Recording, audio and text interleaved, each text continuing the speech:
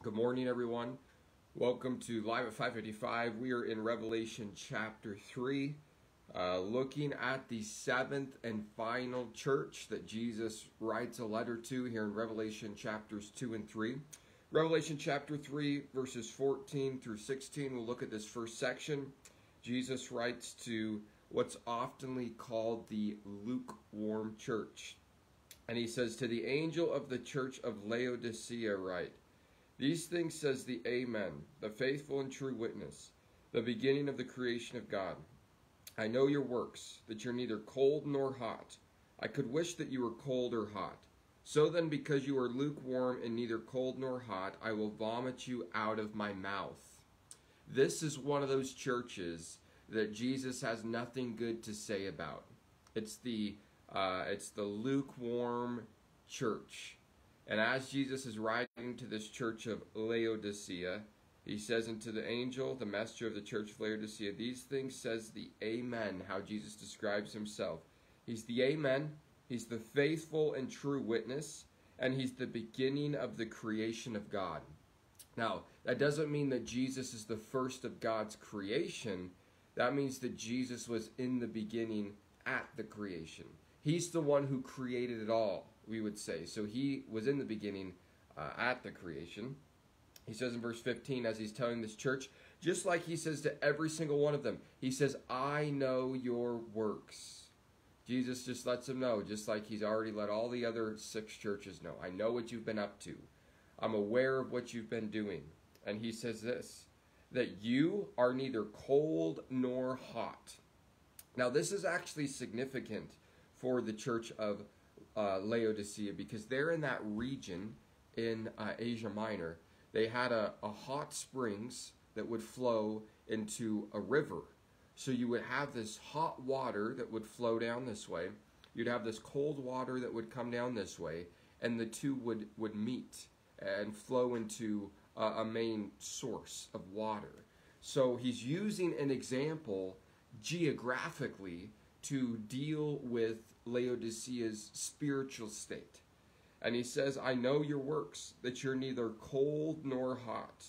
I could wish that you were cold or hot. Man, you're not cold and you're not hot.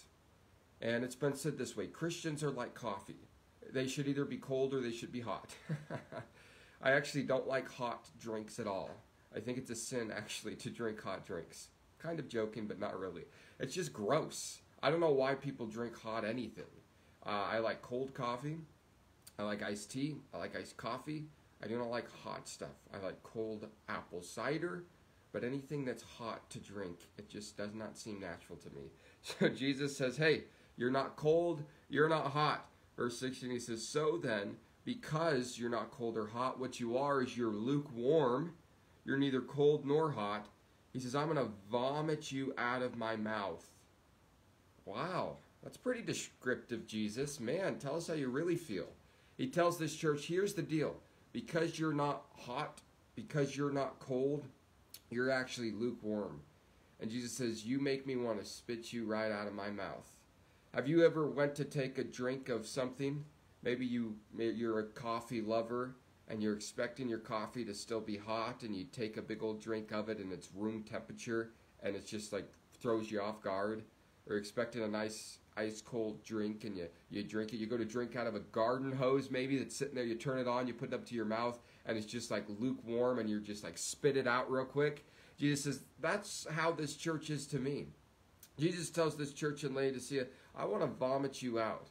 He tells this church, you give me the urge to regurge. Y'all are giving me the urge to regurge because you're not hot or cold. You're lukewarm. You're fence sitters. You can't decide. You want to be cold? You want to be hot? We want to just kind of sit on the fence. Jesus says, pick a side, because you're giving me the urge to regurge right now. Just like maybe your kids look at each other, or when you were younger, you would look at your siblings and you would think that they were gross, and you'd be like, oh. That's what Jesus says to this church in Laodicea. He looks at their lukewarmness. He looks at their neither hot nor coldness, and he goes, He goes, you give me the urge to regurge. You make me want to vomit. Now, here's the thing that we learn about hot and coldness and lukewarmness. The second law of thermodynamics teaches us that a closed system runs out of energy. Meaning that in the summertime here in Salmon, say you have something that water flows into, yet water doesn't flow out of it. It's a closed system. Water flows into it, but it doesn't flow out, and it kind of stagnates. That water, you could have cold water flow into it, but because that water's not flowing through, it's not moving, it's a closed system, it's just going to sit there, it's going to become lukewarm. In the same way, in the colder seasons, if you have warm water that stops flowing, it gets stopped up, that energy that's making it warm isn't going to continue through, and it's going to be able to cool down. So, a closed system loses its energy. This is true with the Dead Sea over in Israel. You have water that flows through from the Jordan River, but it's stopped up at the Dead Sea. So Jesus tells this church, he says, I wish you were either hot or cold, but you're not. You're lukewarm. You're stopped up. Your system has been closed. Stuff's not flowing through like it ought to be. And it's important for us in our Christian life to not have a closed system. We should have a flow system, not a closed system. We should have what's coming through able to flow out. And essentially, the problem that this church of Laodicea has, the reason why they're lukewarm and not hot or cold, is because they're stopped up. And this will be a little graphic maybe, but I hope you'll get the picture. Essentially, they're spiritually constipated, Jesus says here.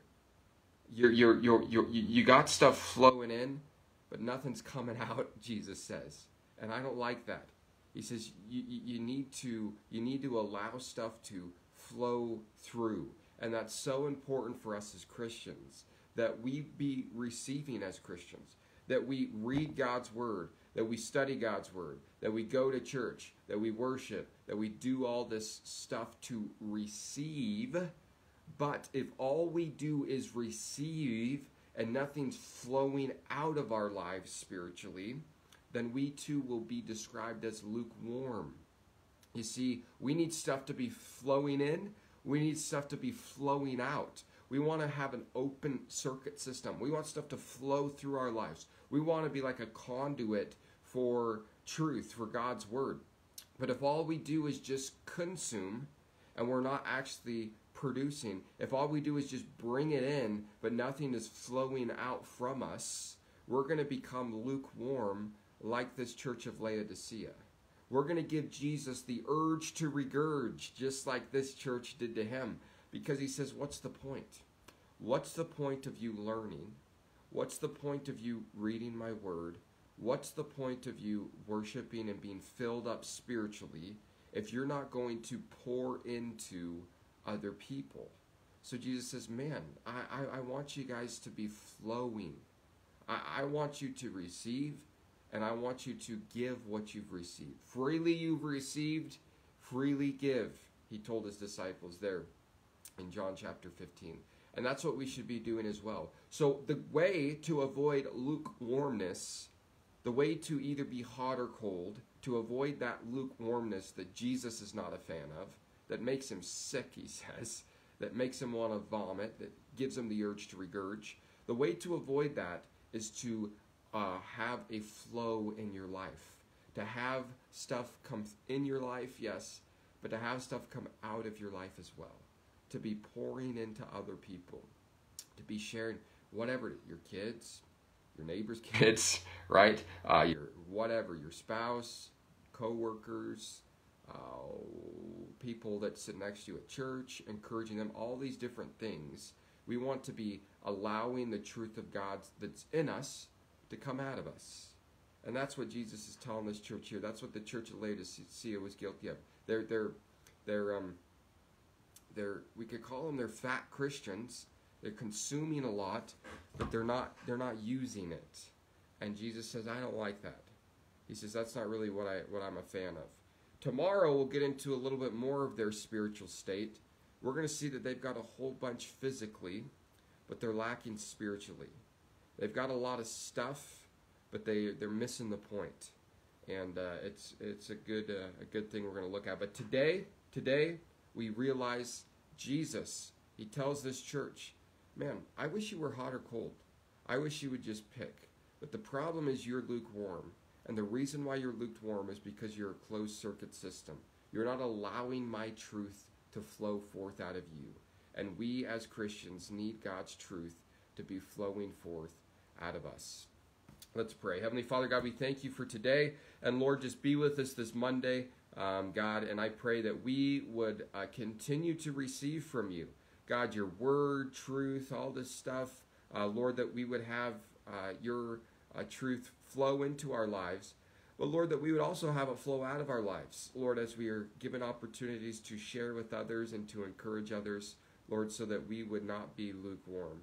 God, that we would be hot or cold as we have stuff just flowing through our lives.